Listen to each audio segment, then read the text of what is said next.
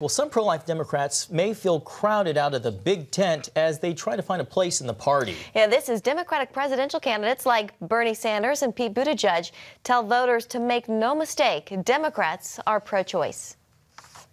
I am a proud pro-life Democrat.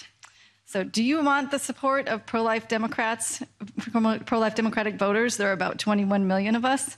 But I'm not going to try to earn your vote by tricking you. I am pro-choice. And I believe that a woman ought to be able to make that decision. I think being pro-choice is an absolutely essential part of being a Democrat. Well, Amy Klobuchar has a different, more inclusive sounding take. I am strongly pro-choice. I have always been pro-choice, but I believe we're a big tent party, and there are pro-life Democrats, and they are part of our party, and I think we need to build a big tent. I think we need to bring people in instead of shutting them out.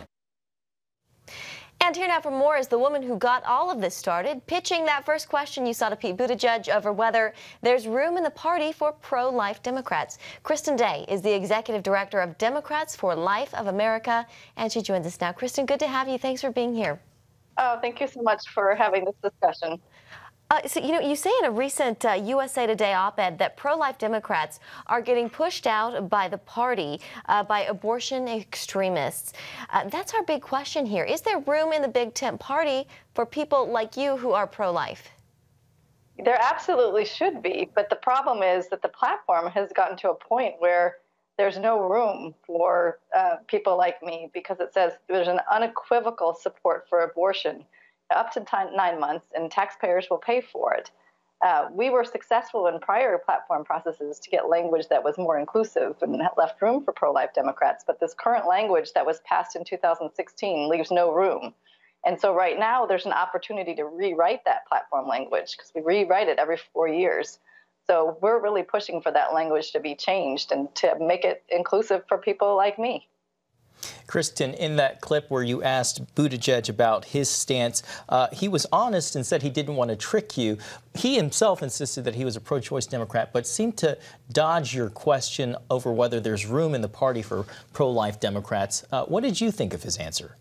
I think the most interesting part about his answer was he was speaking about his position on abortion, but that's not what I asked. I never asked where he stood on what stood on the issue itself, because quite clearly I knew where he stood. I knew he was pro-choice. I knew that he supported abortion rights.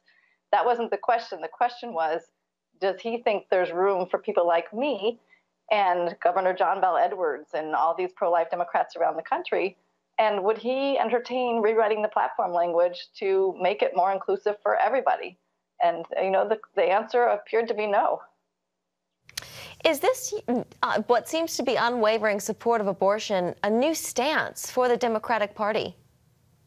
It's been gradually getting worse and worse with every platform written since 1976 was when it was first introduced into the platform. We had success with President Obama, his first term, in adding language that focused more on support for pregnant women and giving women more choices other than abortion, and trying to find, reduce abortion in America. And we added that language, but the abortion industry, they were so upset with that they added that there was an unequivocal support for abortion in the Democratic platform, and that has stayed there since then. It's this unequivocal, so there's no question about where the Democratic Party stands on it. So it's just gradually gotten worse and worse, and I think we're at a point now where we have to make a stand and say, either you are a big tent party that will include people like me, or you aren't. And so I think this is an important election for pro-life Democrats, and particularly to let their voices be heard.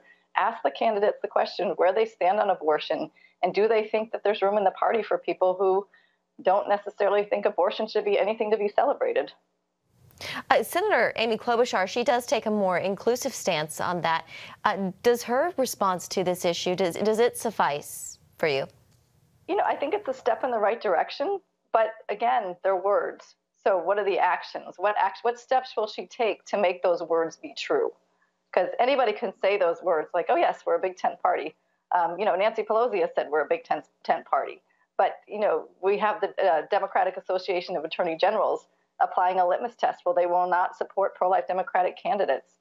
We have Act Blue, which is a big fundraising site for Democrats. They won't let Democrats for Life of America raise money on the site, even though the PAC wanted to raise money for pro-life Democrat candidates who are pro-life. So there has to be some steps taken to really lay out a clear space for pro-life Democrats to vote their conscience on this issue.